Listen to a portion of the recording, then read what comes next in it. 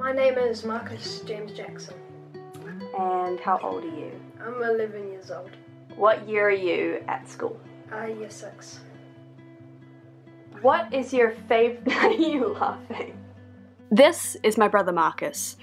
He plays basketball on Mondays, is obsessed with Pokemon, and clearly can't always control the giggles. He's part of his local Scouts club, and he's also been diagnosed as on the autistic spectrum. He comes out with top scores in school.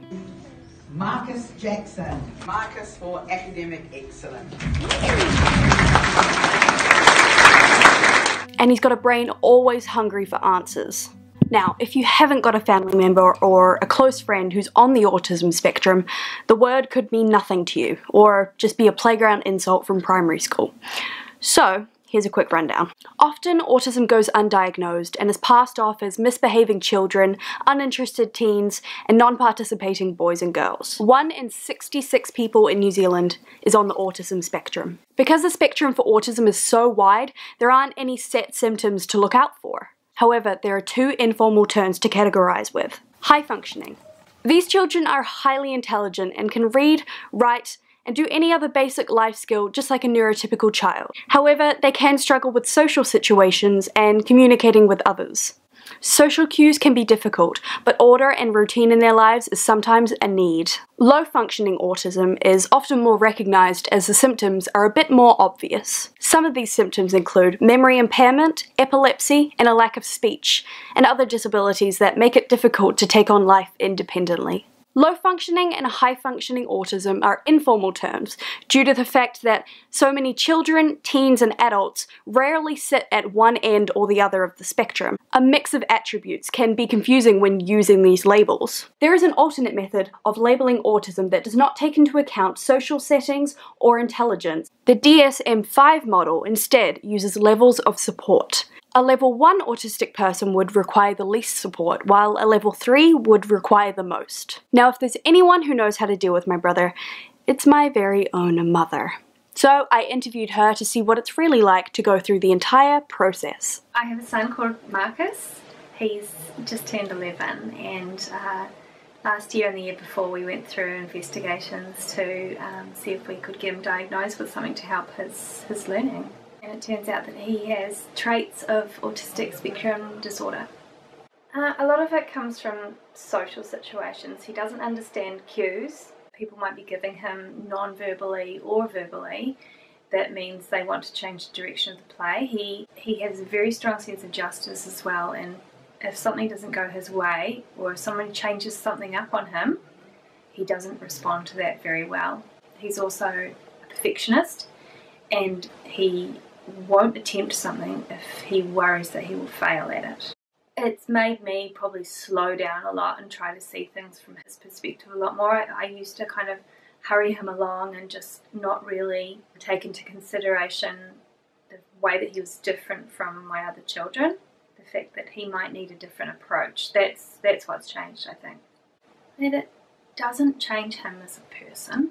It just might change your approach to him and the way you might introduce a new idea to him. It doesn't mean that he's not a normal kid who wants to run around and play tag and kick a ball and stuff. It just might mean that he needs a bit more preparation about playing the game in the first place.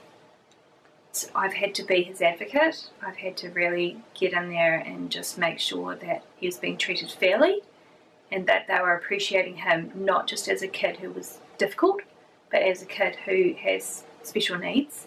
Although they might be minor, they're still special needs, and he deserves to get the best education, possible for him as an individual. I think every teacher who has an ASD kid in her class needs to go on a course. There's a great Autism Speaks course that I think would do them the world of good, knowing what works for the kid and what probably isn't going to work with the kid. Yeah, I think that would be a great idea. What do you wish more people knew about you? That I was a nice person. Making friends was a struggle for me last year. Across waters, things aren't so crystal clear. While New Zealand seems to be moving forward, other locations around the globe aren't so accommodating. Autism affects about 1 in 68 children, which means there's also been a significant increase in the number of students with autism.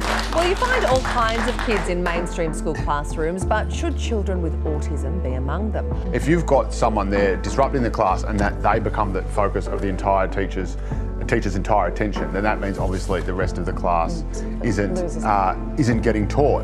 A 9-year-old kid sobs as he is placed in handcuffs at his elementary school. Devin says the fight on the school playground was triggered after his classmates started bullying him. Devin, who is autistic, was charged with battery and criminal mischief.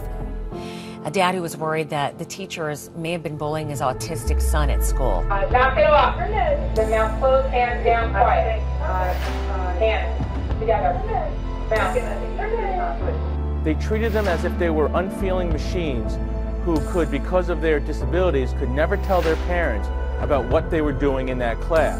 Teacher trusted with students who have severe disabilities, now charged with physically and emotionally abusing one of them. Austin's special education teacher was physically and verbally abusing him. When a child like him is being abused in some shape or form that can't come and tell you, to me that makes it worse. The school has now said in a statement that their faculty handled the situation calmly and with compassion.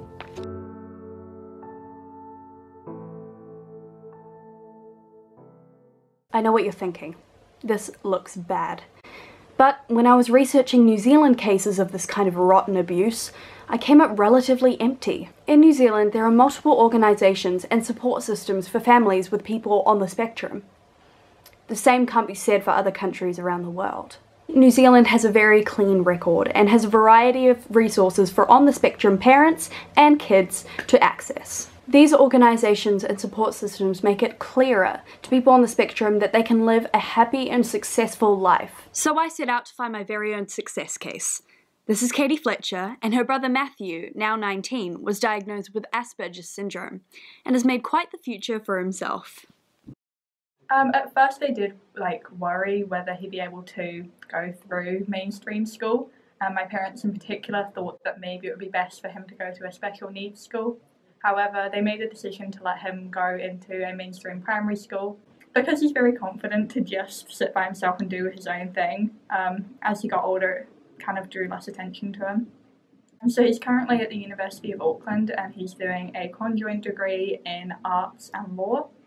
So within arts, he's studying politics and economics.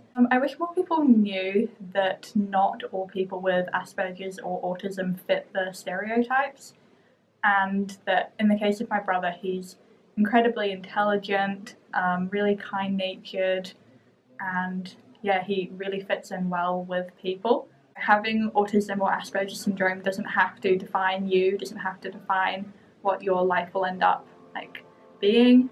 I think the most important thing is that you can live a completely normal and happy life, and you can go on to do really incredible things despite that. Academically, Marcus is flying high. He consistently sets and maintains high standards when working and constantly challenges himself to work to the best of his abilities. His written language skills are outstanding, and he regularly produces work that is a model for others. Marcus has made significant progress socially this year. He is able to display self-control and maturity in a range of situations, and is demonstrating the qualities of a good friend. Marcus is having a tremendous final year at Macleans Bay School. You are an asset to Room 5, and we love having you in the class. Keep up the wonderful efforts.